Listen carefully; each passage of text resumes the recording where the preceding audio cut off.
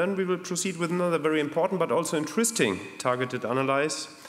It's dealing with territorial impact assessment for cross-border cooperation, and we have Julia Wengert with us. She is from the INTERREG Secretariat, Germany, Netherlands. The floor is yours.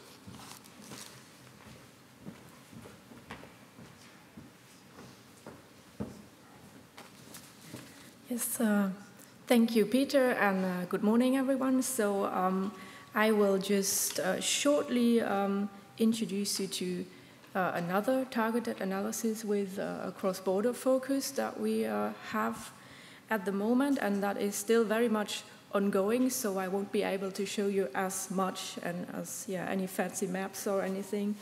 But I will just give you a short introduction from a stakeholder perspective on the aims and the status quo of this analysis. So let me start by showing you the parties involved in this analysis.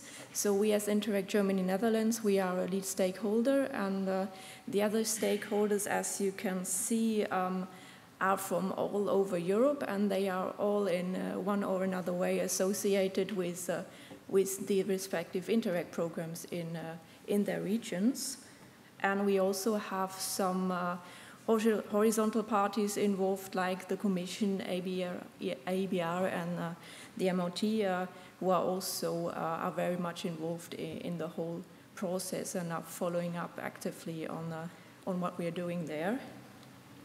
And of course, we have the scientific consortium who is conducting the analysis, led by EUR, and I see Erik and Roland over there in the audience. And of course, ESPON is the lead contractor of this analysis.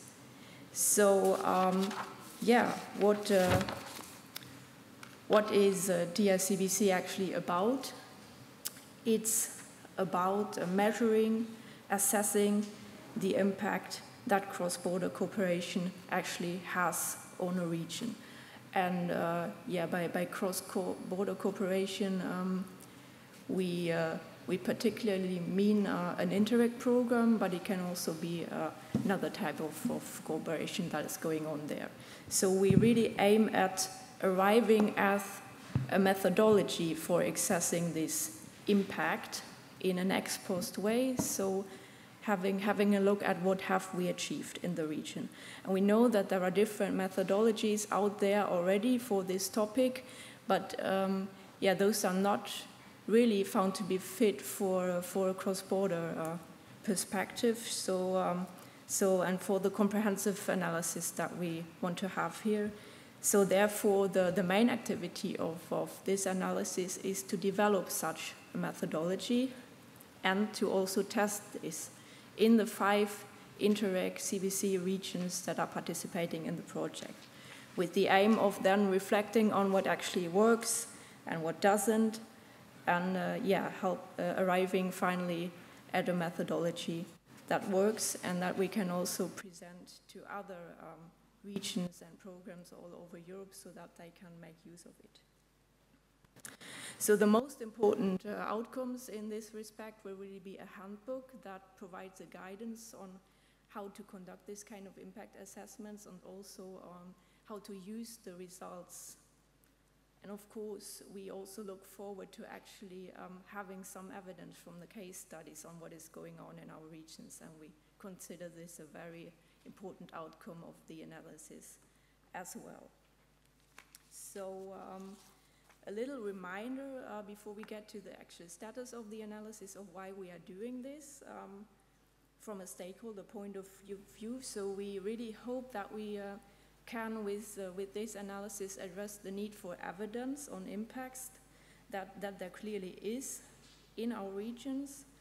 On the one hand, we really need to communicate better on the impact that we have, on what we are achieving to both citizens and any other parties that are really on the ground there and to which we are accountable for, because we are using these public funds. And we also need to communicate to create a kind of commitment on the ground. and an understanding for what we are doing. And we really need those kind of evidence and the stories behind the evidence in order to do that.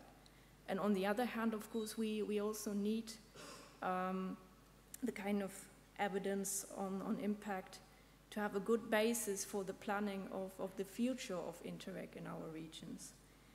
So by gaining evidence on the kind of impact we have, whether it's kind of intended or unintended impact, and also on the kind of impact that we don't have, we can gain a very valuable input for the political debates that are to come in the context of programming for the post-2020 period, but also for selecting the actual projects in our programs. And of course, other reasons for doing this is also that by cooperating in this project, we have the chance to compare different CBC programs and regions with each other, which is always a great opportunity for learning from each other. And another thing that is important in this respect is that we are, of course, aware that the availability, or more likely the lack of cross-border data, also plays an important role when addressing such a topic. So we just hope that this project gives us an impression of the most important data needs that we have in our regions, so that we kind of have a starting point for addressing cross-border data collection in the future. So so moving on to the actual status of the analysis, it's ongoing. It started in May of this year, and so far the scientific consortium has developed a proposal for the methodology. And this methodology is really, it's a mix of elements from existing TII methodologies, but it also has several unique cross-border features which are very important to us, obviously. And I don't want to go into too much detail on this methodology, also because I'm not the kind of expert to do that. But I can tell you that it kind of features a basic framework for analysis, which consists of the premise that there are 3 strands of effects that cross-border cooperation can have: socioeconomic effects, effects on sort of European integration goals, and also effects on what is called cross-border cohesion. And with this in mind, you can proceed to choosing the right indicators in your program context. And then the methodology contains guidelines for data collection, both quantitative and qualitative data, with the premise being that quantitative data may be the preferred option, but qualitative data is also a good option, and also it addresses the issue of data gaps, because when you want to conduct an analysis like that, then you need data at the right geographical level, and also data for the right timeline that you want to assess the impact for. So this is addressed in the methodology, and what is also important is that the methodology is describing ways for assessing the net impact of an INTERREG program. So the actual impact that the program has, and not the impact that is due to other factors that might play a role. So for that, several, both quantitative and qualitative ways are described. And so right now we are testing all of this in our 5 CBC regions, among others my own region. And it's really the question, what kind of elements are the most useful, and how can we really put this into one comprehensive methodology that we can work with in the future. Because these case studies in the regions are just starting now in most of the regions, and yeah, we are not really very advanced yet. I cannot really tell you much about the content on which we are working, because the main work so far has kind of been on the methodology. But what I can do is give you some first impressions from my personal kind of view on the work so far. One of the impressions being that whoever you come across and whoever you tell about this project and whoever is also kind of involved, I think from the scientific consortium to the people on the ground that we've actually had in an expert workshop last week in our region, they all very much understand of why this is important for us, this topic. But they also very soon see that it is a very complex and ambitious task, and that is a really challenging area to work in. Another thing which we experienced in the case studies so far, at least in my region, but it's probably not very different from the other regions, is that data availability is really an issue. So if we would rely on existing and quantitative data only for having a look into territorial developments and impact, we wouldn't get very far in our analysis.